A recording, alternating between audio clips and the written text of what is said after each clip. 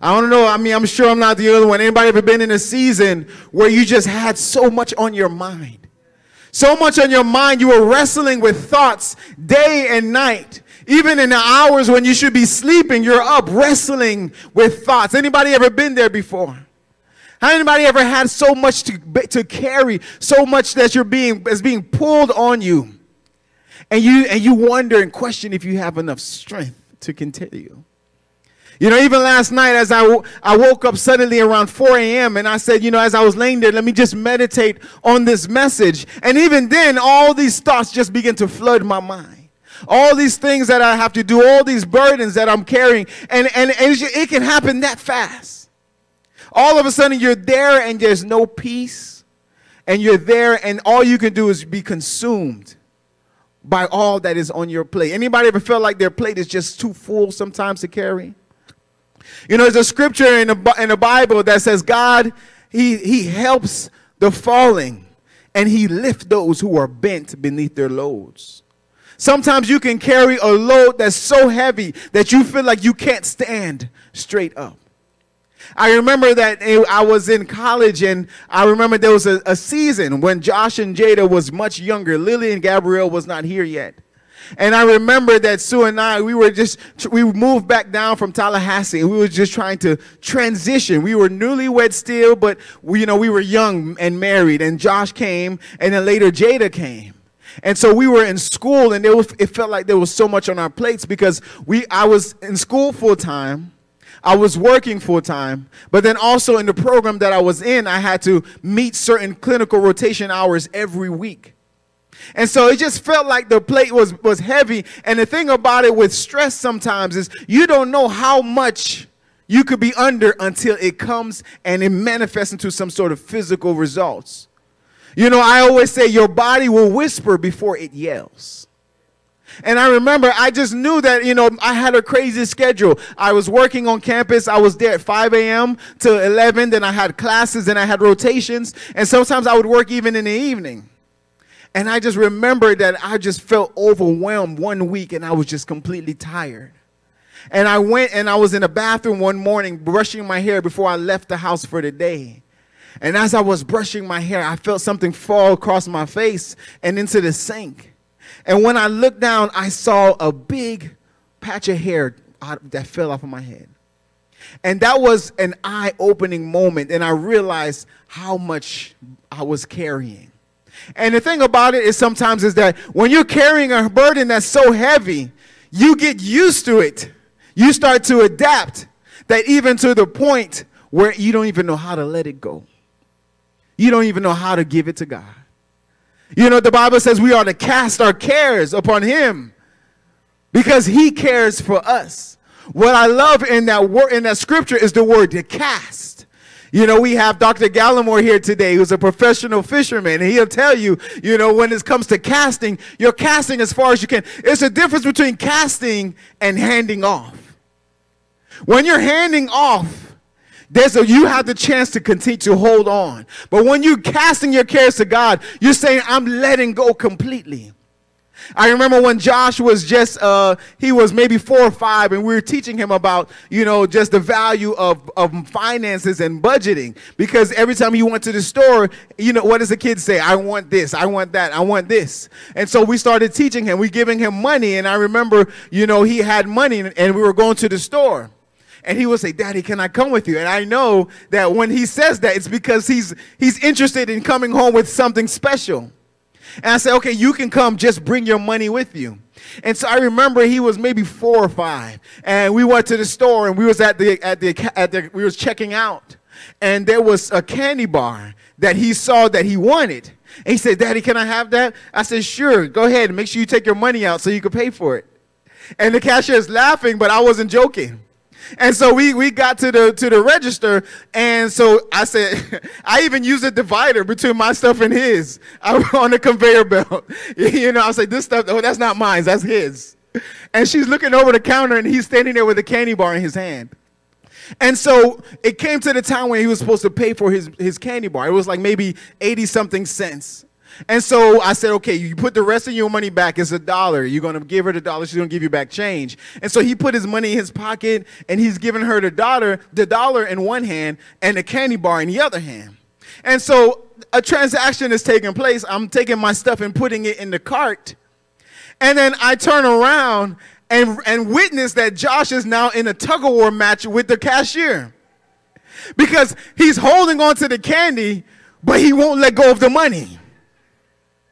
And he's almost about to pull her over the register. And I'm like, Josh, what are you doing? And he's learning that there's a transaction that takes place. And for some of us, that's what our prayer lives look like. We're saying, God, I'm giving you my cares, because he says, come unto me, all who are weak and heavy burdened, and I will give you rest. There's a transaction that takes place when we enter into the presence of God. But so many times we go into his presence with our worries, and we're saying we're giving it to him. And when we say amen, we take it right back.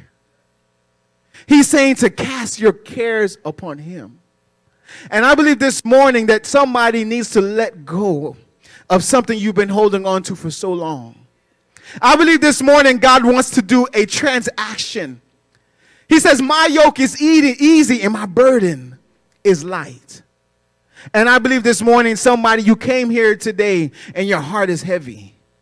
Your mind is not at rest. And somebody needs the peace of God. Anybody needs the peace of God this morning? There's seasons we can go through in life where we just don't feel any peace. There's seasons when we go through in life where the song opens up. She says, are you tired or feeling weary? Anybody ever felt just tired and weary? It's like the moment you try to overcome one obstacle, there's another right behind it waiting on you. But today, amen, we're believing that there will be a transaction that shall take place in this house. Amen? That God, that somebody may have a breakthrough in their lives, whatever your concern or your worry is. You know, it's scary sometimes when you're going through a situation. And I remember in that time in my life, I was losing my hair. I probably was 25 years old at the time. And I went to the doctor, and the doctor was like, you're too young to be going through this. How much stress, how much worry is on your plate? Do you feel anxious? And they started to go through these questions. And I remember there was even stuff showing up on tests, and it was like, whatever we need to do, you need to turn this whole thing around. And I had to learn. I remember one day I went to the altar to pray. And it was a church I was visiting, and they were talking about people who were going through situations. And I went forward and I prayed, and the pastor had to pray with me. And it was in that moment that I finally let it go and said, God, I'm giving it all to you. And that was the turning point. Sue can tell you, I wish I can say I've been a man of faith there was a time I struggled with worry. I was a worrier. I would worry. The simple things that would happen, I would begin to worry, because I'm like, oh, you know, I'm a young father now. I'm a new husband. I got to make sure everything's okay. And the Bible says, and Sister Solange, she mentioned it in her prayer. Proverbs 3, trust in the Lord with all your heart and lean not to your own understandings. In all your ways acknowledge him, and he shall direct your paths. Another translation says, and he shall make your paths straight. If there's somebody here this morning and you're going through a season in your life and you feel like you don't have any peace, you feel like that your mind is just flooded with all these concerns and worries, today I believe this message is for you. I would like you to open your Bibles to 1 Kings chapter 19. 1 Kings chapter 19. Father, we thank you again that we can rely on you. Teach us how to let go and let God. Teach us how to let you be God in our lives and let go, and so that we could become lesser, so that you may become greater. Father, I pray that in the name of Jesus that even now deliverance can begin to take place in the hearts of the people who needs to get over this obstacle that's been weighing them down for days, weeks, or even months or years. In Jesus' name we pray. Amen. You know, this is a passage of scripture that always seems to grab my attention, because we're talking about the prophet Elijah. a great man of God. You know, we read about Elijah. We read about all the acts that God has done through his life. Before getting to chapter 19, it was only two chapters ago in chapter 17 where Elijah was brought onto the scene. In fact, the first scripture, in the first verse, when it talks about Elijah, God is calling Elijah to go and speak to King Ahab. You know, Bible commentaries will tell you that this was a very concerning time in the Israelite community, in the history of the Israelites, because their hearts were being swayed to praising God, Baal. Because in that time, there was over 450 prophets of Baal all through the town. And there was a king after king after king that were evil kings that was not worshiping the true God. And so now God has to get the attention of the people, and Elijah comes, and from the moment he comes, he's a spiritual force. And God says to Elijah, go and prophesy to King Ahab and tell him that it's not going to rain. And in chapter 17, verse 1 is when Elijah says, no rain or dew shall fill the earth except at my word. The Bible tells us in James 5:17 that it did not rain for 3.5 years. We live in South Florida. Rain is a daily occurrence for us. Imagine it not raining for 3.5 years. And so there was a severe drought and a famine that took place. And Elijah prophesied to King Ahab, and just as he said, the rain stopped.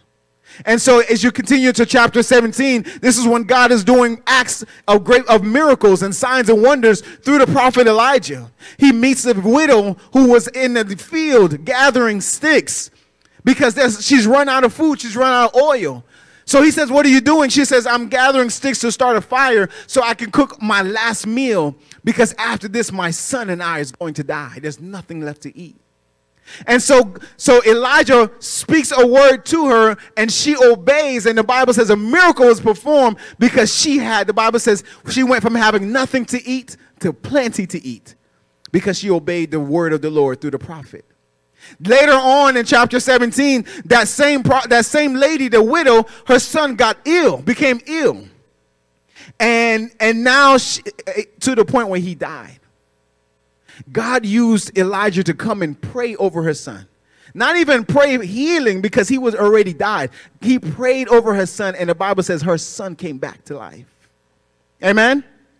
Even towards the end of the chapter 17, she says, now I know that you are a man of God. In chapter 18, this is where now Elijah has to confront King Ahab. All these years of wicked, evil kings that is causing the people to not worship the true and living God. God used this one prophet, Elijah, to stand on Mount Carmel. And this is what we read about, the contest of Mount Carmel, where Elijah against these 400 false prophets of Baal. And they said, this is what we're going to do. He looked at the people and says, if Baal be your God, worship him. But if my God is your God, worship him. The people didn't say anything. They were confused. They didn't know what to do. And so Elijah said, this is what we'll do. All you false prophets, you set up an altar to your God, and I will set up an altar unto my God. We will set the sacrifice, but we will not light a match to it. Whoever altar catches fire without anyone lighting a match to it, that person serves the true living God. And so he gave them the opportunity to go first. And the Bible says in chapter 18, from sun up to sundown, they were worshiping and calling on their god Baal, even starting to cut themselves and having their blood pouring from their bodies to try to cause Baal to respond to them. Nothing happens. Elijah says, okay, it's my turn now. And he prayed, and as soon as his prayer ended, the Bible says a fire came down from heaven so strong that it didn't just consume the sacrifice, even the water around the altars was singed up. Then the people say, we serve the God of Elijah. And it was not just that.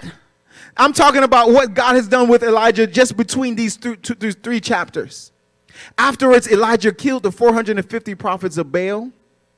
Then the Bible says he prayed that it might rain for the first time in 3.5 years. And the Bible says when the clouds became dark, the sky became dark, he urged everybody to get back to town before the storm came. And God gave him the strength on feet to outrun horses and chariots to get back into town.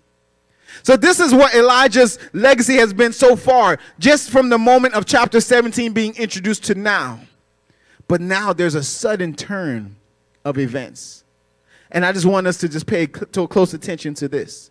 If you're in 1 Kings chapter 19, beginning with verse 1, it says, when Ahab got home, he told Jezebel everything Elijah had done, including the way he killed all the prophets of Baal. So Jezebel sent this message to Elijah: may the gods strike me and even kill me if by this time tomorrow I have not killed you just as you killed them. Elijah was afraid in verse 3, and he fled for his life. He went to Beersheba, a town in Judah, and left his servants there. Then he went on alone into the wilderness, traveling how long? Verse 4. He traveled all day, and he sat down under a solitary broom tree and prayed that he might die. You hear that?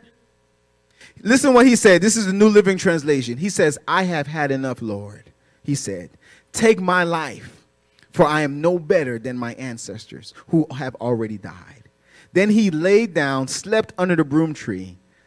But then he laid down and slept under the broom tree. Now, every time I read this, I'm always taken back, because we know about Elijah, the prophet of God.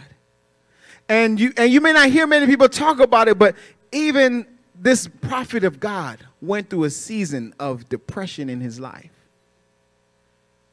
As human beings, nobody is exempt from trials and tribulation. Jesus says, in this life, you will face trials of many kind. But then he says, be encouraged, take heart, for I have overcome the world. Even when he talks about the wise man who builds his house upon the rock and the foolish man who builds his house upon the sand, it says when the rain came tumbling down, the wise man's house stood firm.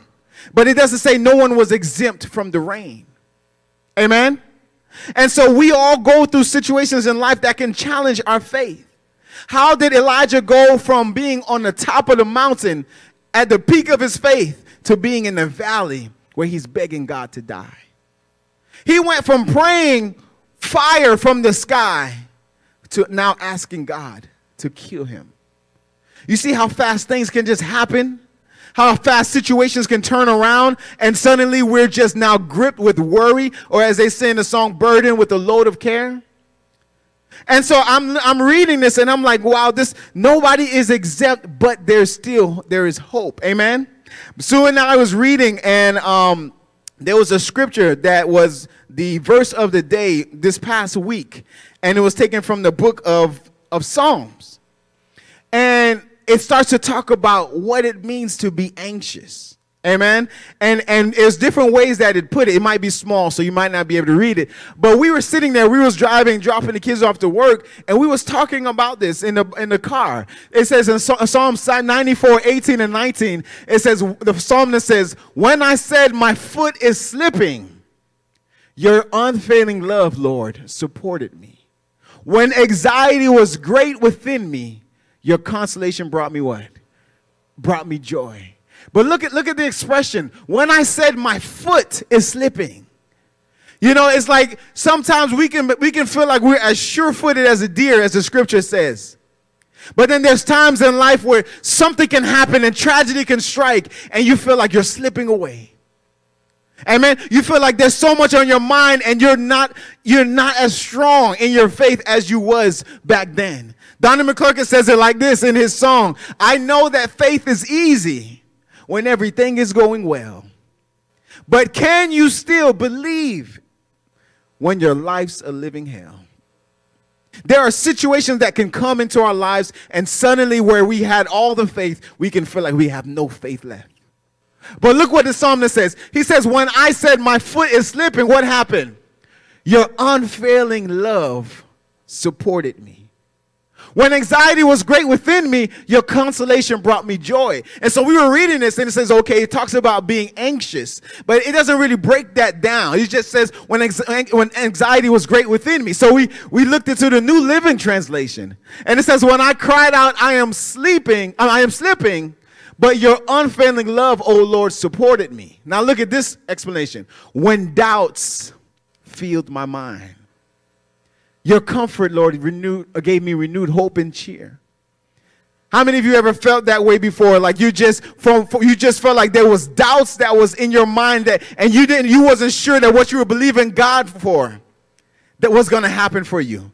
Anybody ever experienced something that was just your obstacle was so great and you just didn't know? Sometimes it could be a report from the physician. Sometimes it could be a financial situation and you don't see where it's going to come from. Anybody ever been there before? And all of a sudden, your doubts start to fill your mind. That's when the enemy comes in and says, you heard what they said? They said they can't do nothing else for you.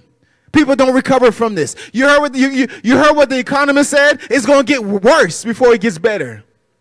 You don't have enough money. You can't find a job. They're not hiring. Your business is going to fail. Do you see? And all of a sudden you just start to hear, yeah, the people are being priced out of homes. What if you end up homeless? What if this? What if that? And that's how the enemy operates. Sister Sandra, what'd you say? He is a liar. Sister Sandra walked up to church into church today, and the first thing she said is, the devil is a liar. I said, I don't know what happened, but the devil's in trouble. I don't know what he tried, but he's in trouble because Sister Sandra's on his case. Amen? And so it says, when doubts filled my mind. Yeah, who's been there before? Who's been there before? Who's lost sleep because of what was happening, the battle that was taking place in your mind? Hallelujah. Look what the King James Version says. Sue said, that's King James. Go to King James for me. And so I pulled it up, and look how the King James described it. When I said, my foot slippeth, thy mercy, O Lord, held me up. Listen to this. In the multitude of my thoughts within me. It described being anxious of having a multitude of thoughts. This is when they say, oh, my mind is filled. My thoughts are heavy. That one negative thought turned into a train of thoughts. You ever heard that expression? The train of thoughts, the pattern of thoughts. It can happen so easily. And I believe that's where Elijah is. Because if you look through the scriptures, if one thing he kept declaring up until this point, he says, I'm the only prophet left. They killed all the other prophets. I'm the only prophet left. They killed all the other prophets. King Ahab and Jezebel. And now he received a message that she says, it may God strike me and even kill me if you are not dead by this time tomorrow. He just came back from a victory, and the Bible says he is on the run. But there's a way to bounce back from being anxious. Amen. There's a way to bounce back when you feel like your mind is flooded with thoughts. Their doubts fill your mind. Amen. And today we're going to talk about that really quickly. So if you go back into the scripture,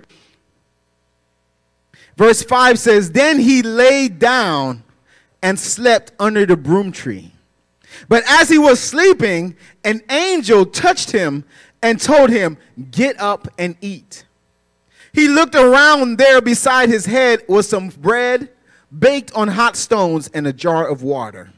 So he ate and drank and lay down again. I'm reading from the New Living Translation. Verse 7 says, then the angel of the Lord came again and touched him and said, get up and eat some more, or the journey ahead of you will be too much for you. So he got up and ate and drank, and the food gave him enough strength to travel for 40 days and 40 nights to Mount Sinai. The mountain of God, Mount Sinai, mountain of God. Then he came to the cave where he spent the night. But the Lord said to him, what are you doing here, Elijah? Elijah replied, I have zealously served the Lord God Almighty, but the people of Israel have broken their covenant with you, torn down your altars, and killed every one of your prophets. I am the only one left, and now they're trying to kill me too. Go outside and stand before me on the mountain, the Lord told him. And as Elijah stood there, the Lord passed by, and a mighty windstorm hit the mountain, and such a terrible blast that the rocks were torn loose. But the Lord was not in the wind. After the wind, there was an earthquake, but the Lord was not in the earthquake. And after the earthquake, there was a fire, but the Lord was not in the fire. And after the fire, there was a sound of a gentle whisper. Somebody say, gentle whisper. When Elijah heard it, he wrapped his face in his cloak and went outside and stood at the entrance of the cave. You know, one of the first things that we have to do when we are troubled, you know, and we're facing a situation, we have to learn how to take a moment to go to our quiet place. Elijah was there. He heard the word that had came, and the Bible says he ran to Mount Sinai. Amen. He ran. He had to be removed from the situation. I remember I was at work one day and I was just overwhelmed with everything that was going on. And anybody has ever had so much in their mind that you couldn't even concentrate? And I'm sitting there and I'm supposed to do something and I can't even get it in my head what I'm supposed to do. And suddenly I heard, go take a walk and go pray. There's times we have to get up and go and just say, God, I'm going to come spend some time with you. I'm too encapsulated. I'm too surrounded by what's going on in my life it has all my attention and all my focus. When you're in a place in your life where your problem has all your focus, you won't experience anything but anxiety. You won't experience anything but stress and worry because all your attention is on what you're going through. And sometimes we have to be like David and remember, my help comes from the Lord, the maker of heaven and earth. David is in the midst of running for his life, but he remembered that he has a promise from God that one day he'll sit on the throne of Israel. Amen. And so Elijah runs to Mount Sinai. Now, Mount Sinai is also known as Mount Horeb. There's something very significant about this place. It was on Mount Sinai where in Deuteronomy where God revealed himself to the people and he established a covenant with them. He had just delivered them from slavery, and it was at Mount Sinai where God he expressed to them who he was and what his promises was for them concerning the promised land. It was on Mount Sinai where Moses spent 40 days and came back with the 10 commandments. In fact, it was on Mount Sinai, also known as the mountain of God or Mount Horeb, is where even Moses himself, even before being sent to Egypt, where he was out tending to the sheep of his father-in-law Jethro, where God revealed himself to him near the slopes through the burning bush. Amen. What am I saying here? Sometimes you just have to step away from what you're going through and you got to go back to the beginning. Go back to where it all started with God.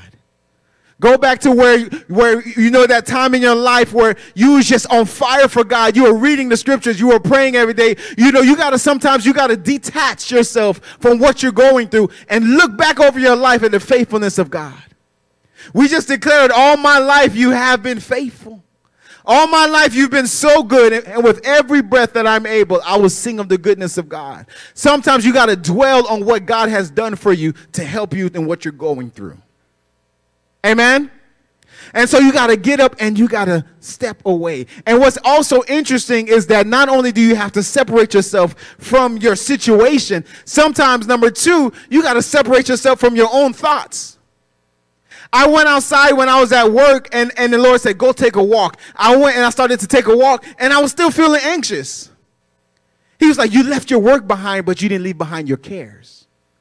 You brought your cares with you. And that's exactly what we saw with Elijah. Elijah went to the mountain and he heard God's voice. God said, what are you doing here? And he carried with the same narrative. Oh, I'm the only prophet left and they're going to kill me.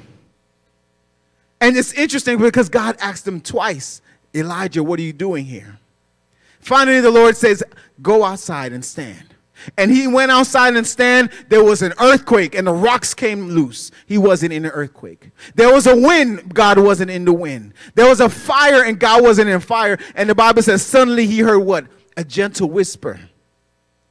Sometimes there's so much going on in our minds that we just can't hear the voice of God. God is speaking to us. The Bible says he'll never leave us or forsake us. Sometimes we're just not in the position to hear his voice. Because all we're thinking about is the things that we're going through. And sometimes we just got to refocus our mind. Amen? Come on, look to your neighbor and says, refocus your mind on God. It's quiet in here. Come on, look to your neighbor and say, turn your eyes upon Jesus. Remember the hymn that says, turn your eyes upon Jesus. Look full in his wonderful face. And the things of earth will grow strangely dim in the light of his glory and grace. Brother Victor was with me on that one. Sometimes you have to separate yourself from your situation. You got to go to your quiet place. How many of you ever seen that movie War Room? Anybody seen War Room? After watching that, I was so inspired. It's Acts 2 and I went and I said, I'm going to clean out our closet. I don't know what I'm going to do with our clothes or what, but I went in there and we set up a place, and sometimes we just have to get up and go to that place. My mom, when she worked, she was in healthcare for over 25 years, and there was a place near her job where there was like a walking trail around a big, I don't know how many miles it was. And on her lunch, she would put on her sneakers and go and walk. And she'll always tell us, she says, there's 4 different trees. There was 4 of us, my older brother, my older sister, myself, and my younger brother. And she says, I would go to this tree and I would pray for my eldest son. Then as I continue walking, I would stop at this tree and pray for my sister, Jennifer. Then I would keep walking, and there was this tree where I prayed for Josh. And she said, and the roots just represents all the children and everything that's coming out. But she had a meeting place with God. Every day on her lunch, she would get up no matter what she's going through. And because she knows she was a nurse case manager, so she dealt with a lot of issues that were going on. She was a problem solver. But sometimes you can listen to so much problems that you don't have time to deal with your own. And so she would get up on her lunch and go and walk, and she would go and pray, and she did that for years. And it got to the point where it was almost like it was a meeting place for God. Like God was expect her there. And every time she prayed, she would just feel his presence. How many of you have a meeting place with God? How many of you have a meeting place? Maybe it's in your car rides on over to work. I was talking to Brother Victor, and Brother Victor says on his treadmill, he'd be shouting hallelujah and just lifting his hands as he's listening to worship music. He has a meeting place with God. You got to have a meeting place with God. If you're anxious right now, if there's a multitude of thoughts in your mind, or as the scripture says that if doubts fill your mind, sometimes you got to remove yourself from the situation and go to your meeting place. Elijah was so surrounded by so much noise that he couldn't hear God where he was. And when he finally went to the meeting place, he was removed from the situation, but the cares stayed in his mind. Amen? And he had to, and it's interesting because he's looking for God in the windstorm. He's looking for God in the fire. He's looking for God in the earthquake. Sometimes if we don't see God move in such a miraculous way, we feel like he's not with us. But sometimes you just got to turn down the noise. Amen? Prayer, when we pray to God, that's how we communicate with him. And there was one Bible study with the young adults. We were talking about this. Prayer is communication. And what we know about communication is that it's a two-way street. How often do we go into prayer and say and let out our laundry list of concerns to God, say amen, and walked away, and God can't even get a word edgewise? How often do we go into prayer and not speak, but listen? My dad would always say this: you have 2 ears and 1 mouth. So that means you have to listen twice as much as you speak.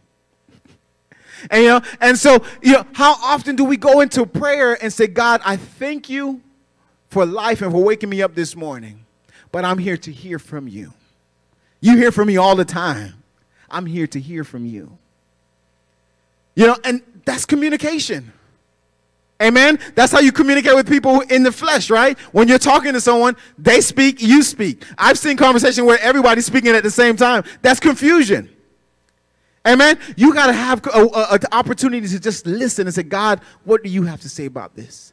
One of our young adults came back with a testimony, and I was like, yo, Josh, guess what happened? A young lady. And I was like, what happened? She was like, I did what you said, and I didn't know what she was talking about because that was like a week ago. And she said, no, last Bible study, you said prayer is a two-way street, and I was concerned about something with my job or whatever the case was. And she said, I went and I sat there and I prayed, and I just sat in the presence of God and listened. And she said, as I was listening, I just kept a scripture just came into mind. And she said, I didn't know what it was. I kept hearing a reference, Psalm something. I don't remember what she told me. Psalms something chapter, Psalms. And she was like, what is that? And then she realized, maybe I should go read that. And she said she went and opened the Bible to that passage, and she began to read, and it was concerning the exact thing that was on her heart. She said, I got my answer right there. All I did was give God a chance to speak in the conversation. Amen? We have to have a meeting place with God to separate ourselves, that quiet place. But also when we get there, we got to also separate ourselves from our thoughts. Sometimes we just got to just turn all the noise down. No, I'm not thinking about any of this. Because how many of you ever tried to pray and you're just thinking about everything you left behind? You're trying to pray and you were like, man, if that kid does that one more time, if my child do that one more time. You're trying to pray and you're like, my coworker say one more thing. You know, you're trying to pray and all you can think about is what you're wrestling with. And after you come out of prayer, you don't even remember what you said to God. You just had a whole communication with the King of Kings and the Lord of Lords, said amen, and don't even remember what it was about. We got to give God our full attention when we get into that quiet place. Amen? Because you'll be surprised at what you'll hear him say in your heart if you give him a chance to speak. When the multitude of thoughts filled my mind, we got to sometimes say, I'm not thinking about anything except for what God has for me. And sometimes you just got to go into that quiet place with some worship music. I know anytime I'm playing worship music, all of a sudden now I stop thinking about the situation and now I'm focusing on God. Amen. Sometimes you just got to get a good worship going. You got to get a good praise going. All of a sudden you'll start to experience the peace of God. Amen. And you start reading the scriptures and all of a sudden you start getting revelations. The Bible says if you draw near to him, he'll draw near to you. If you seek him, you will find him if you seek with all your heart. Amen. And so the first thing to do is what? To separate yourself from the situation. Amen. The second thing to do is you got to separate yourself from what? Your thoughts, your worries. Elijah is in the presence of God and all he could talk about was, I'm the only prophet left. If you actually go back into chapter 17, or it's 18, he ran into Obadiah, who was another person that was actually working for the Lord. And the Bible says Obadiah told him, he says, I've hid 100 prophets in the cave when King Ahab and Jezebel was killing prophets. I hid 100 in the cave. These are still prophets of God. Even after Obadiah told him that, he still went on saying, I'm the only prophet left. Woe is me. I'm the only prophet left, and now they're going to kill me, Lord. You can carry that same concern with you, and it could beat you down. Amen? Until you learn to separate yourself from those thoughts and just focus on what God has to say. I'm going to close with this last point. If you go back into verse 13. Verse 12, it says, after the earthquake, there was a fire, but the Lord was not in the fire. And after the fire, there was the sound of a gentle whisper. When Elijah heard it, he wrapped his face in his cloak and went out and stood at the entrance of the cave. And the voice said, what are you doing here, Elijah? He replied again, I have zealously served the Lord God. Look, same narrative. But the people of Israel have broken their covenant with you, torn down your altars, and killed every one of your prophets. I am the only one left. And now they're trying to kill me too. Then the Lord said to him, go back the same way you came and travel to the wilderness of Damascus. When you arrive there, anoint Hazael to be king of Aram. Then anoint Jehu, grandson of Nimshi, to be king of Israel. And anoint Elisha, son of Shaphat, from the town of Abel-Meholah, to replace you as my prophet. Anyone who escapes from Hazael will be killed by Jehu, and those who escape Jehu will be killed by Elisha. Yet I will preserve 7,000 others in Israel who have never bowed down to Baal or kissed him. When God finally got his attention, he was able to reveal to him that you are not the only prophet left. There are still 7,000 others who have not bowed. Amen? When God finally gets our attention, now we can actually hear the truth. The Bible says the enemy is a liar and a father of lies. When he lies, he's speaking his native language, one translation said. And sometimes we get so caught up in the lies of what we see with our eyes that we take that to be truth. And we don't give God a chance to actually reveal to us what the situation really is. Elijah went there thinking he was the only prophet left and that he was going to die. And after he left God's presence, he realized he wasn't the only one left. And not only was he not going to die, God was also preserving his legacy because there was a prophet, it was Elisha who was going to carry on the ministry. Amen? And so, number one, you got to separate yourself from the situation. You got to learn how to walk away sometimes.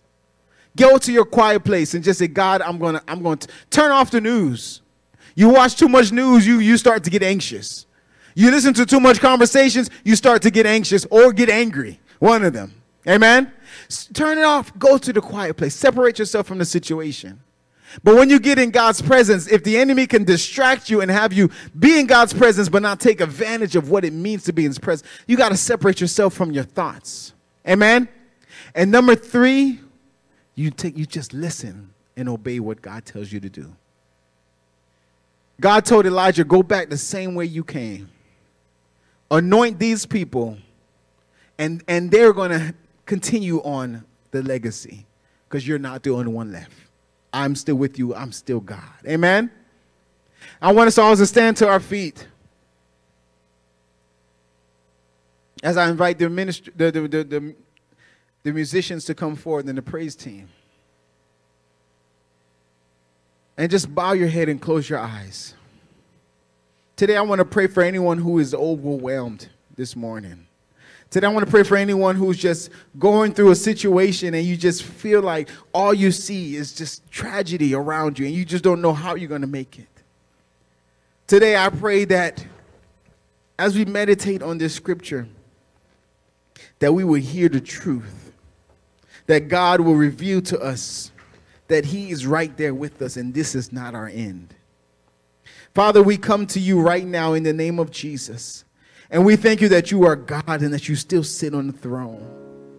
Lord, we thank you for this demonstration that we see even with the prophet Elijah, the great man of God, that even he went through a season of discouragement and depression.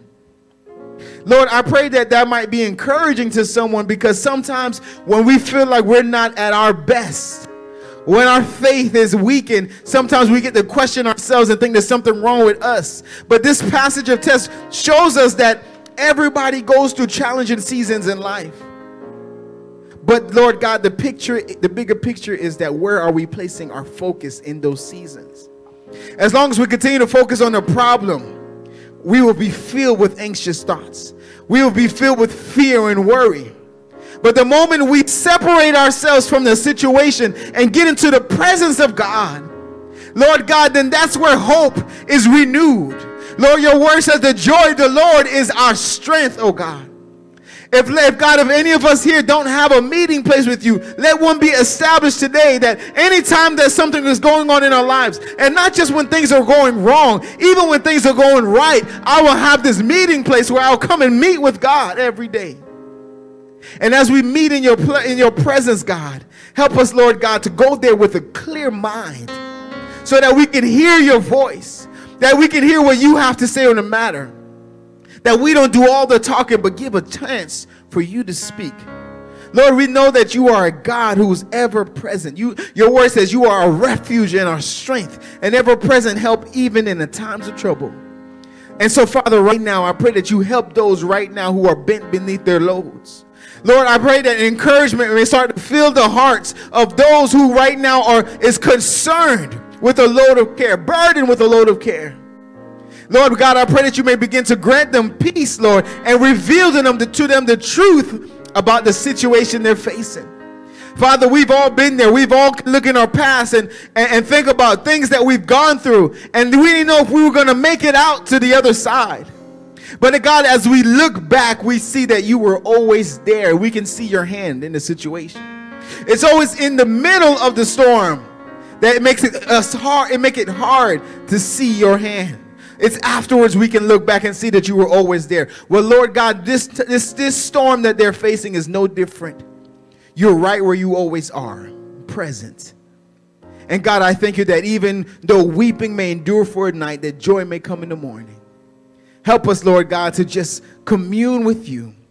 Help us to see things the way you see it, Lord. Help us to know that this is not our end. God, you are a God who sits on the throne. And regardless of what we're facing, God, you have enough power to turn it around. And I pray that you may turn it around in the name of Jesus. Hallelujah. Come on, let's give God a praise. Hallelujah.